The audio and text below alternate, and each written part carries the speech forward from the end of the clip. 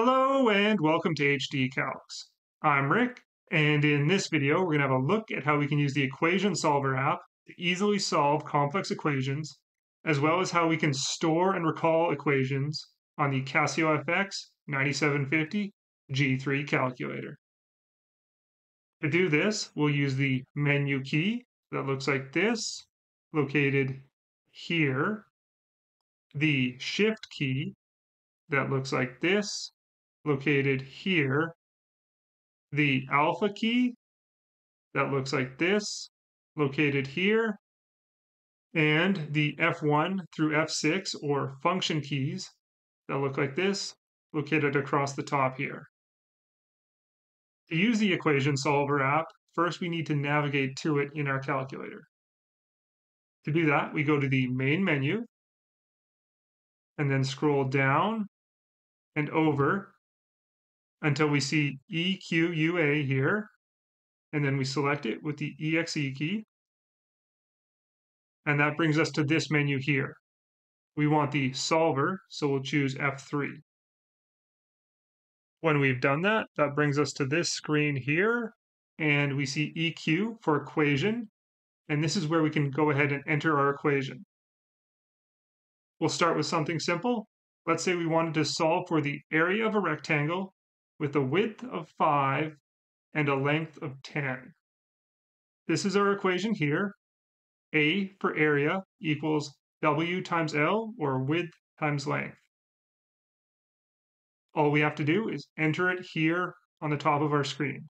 So we'll go alpha to start our alpha function, A, there we go, equals. To get equals, you do shift and then the decimal. There we go. A equals alpha again, W times alpha L. There we go. There's our equation. Once we're done, we hit the EXE key again, and that populates our variables here. We see A, W, and L. We can now go ahead and enter in our known variables. We don't know A, that's what we're trying to solve. So we scroll down to W, which we know width of 5. We can hit that and hit EXE to select it. And then length of 10. Again, we enter the 10 and hit EXE. Don't worry about these lower and upper options here. Scroll back up to A, and since this is what we want to solve, we highlight it, and then we see here F6 is solve, so we hit that, and there we go. A equals 50, which makes sense because we know 5 times 10 equals 50, and that's our area. To go back, we hit F1. Now it brings us back to our formula or our equation here. What if we needed to get an area of 60 on our rectangle? Well, we need to then change our area to 60. And then we need to either solve for the width or the length to change that to get 60.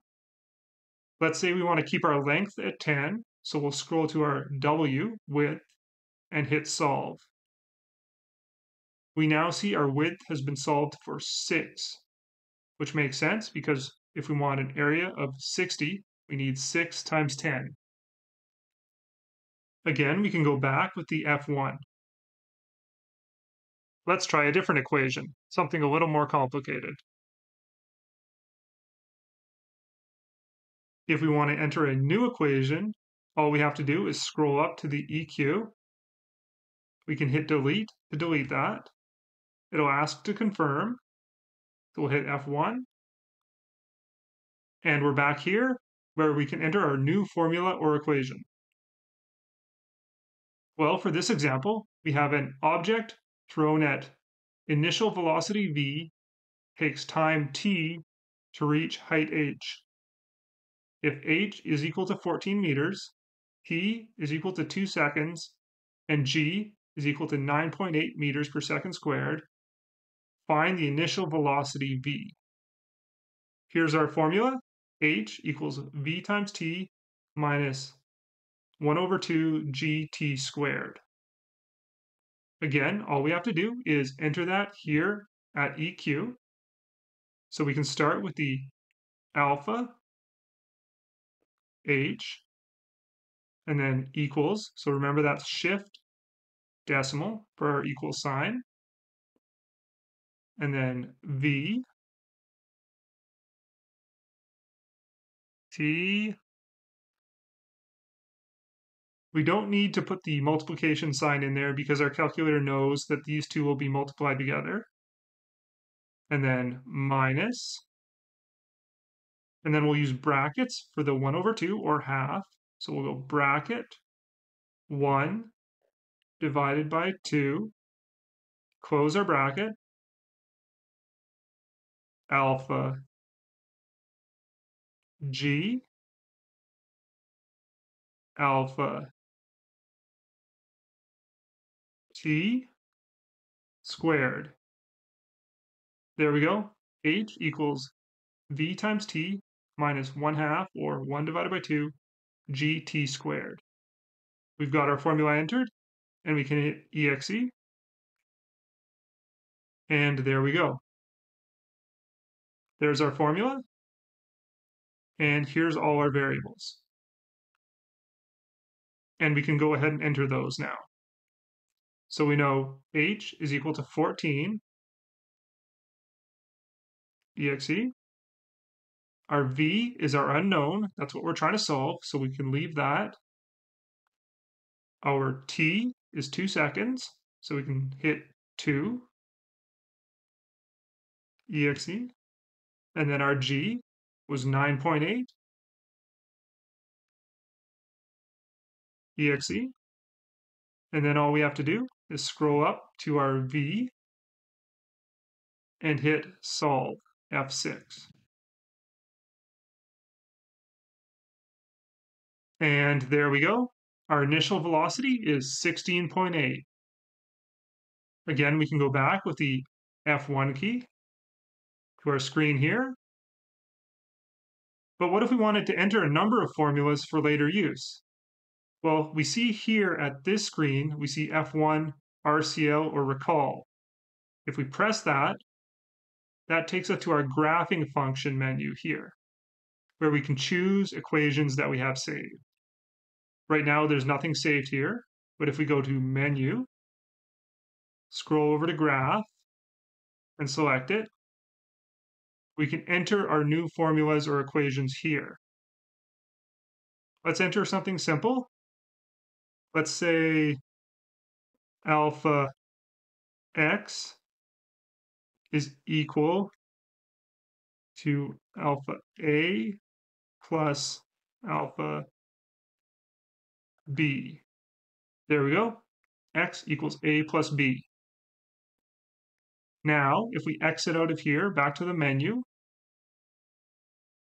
we can go back to the equation app and back into our solver. And here we see we still got our old equation. We can delete that with F2. Delete the formula, F1, yes. And here we can recall that formula that we've saved in our graphing menu. To do that, we hit the F1, and there's our formula. So we just select it. It brings it into our equation, and we hit exe again. There we go. X equals a plus b. And we can just solve for that. Let's say our a is equal to 1, and our b is equal to 2.